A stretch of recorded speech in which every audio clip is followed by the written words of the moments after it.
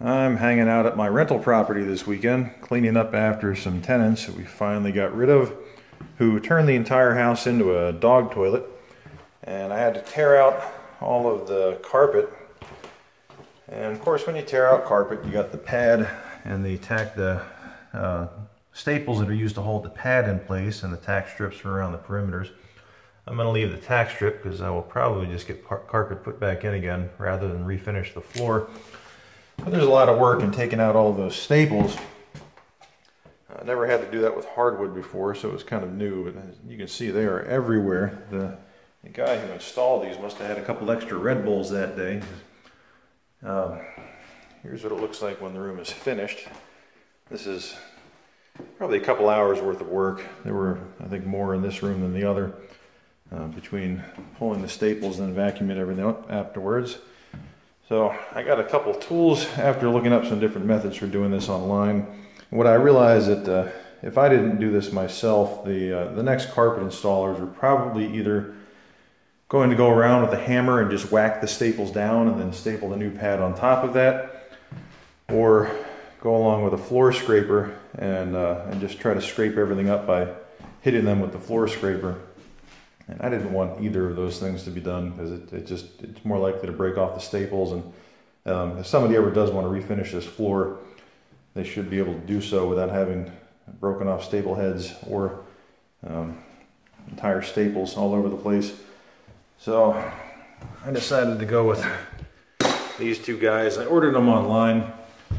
I looked around at a few different styles, and I will put a link to both of these in the description because I don't remember the names right now. This one I thought was a Bostitch, but then it has a different name on there, and this one doesn't have the name written on it as far as I can tell. But like I said, I'll put it both in the description. I got both of them because I wasn't sure which one would work better because they both had different designs. This one sure looks nice, and this one was a little bit cheaper, both about $10, so not a big deal for the time they save. The way this works is to find a piece of pad with a staple and slide that tongue on the bottom underneath, and then whack it and hope that it doesn't just fold like that, which tends to happen more often than not with this guy. So then I got to come in here with the gas pliers, and that one got a little bit broken off, so I might have to tap that one below the surface, and then I get the piece of pad stuck in the bottom. So short version is that this is not my favorite. I like this one better, but let's try one more, see if we can get a whole staple out. Oh, that one rolled off too. And carefully, if I can roll this, there we go, that one came out completely.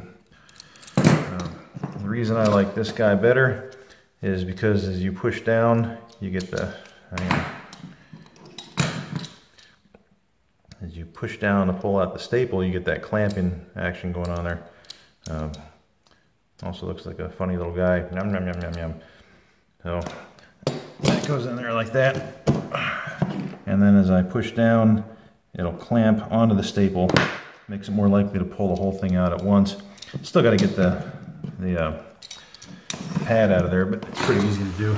And this is a lot better than trying to get all of these with pliers, I think.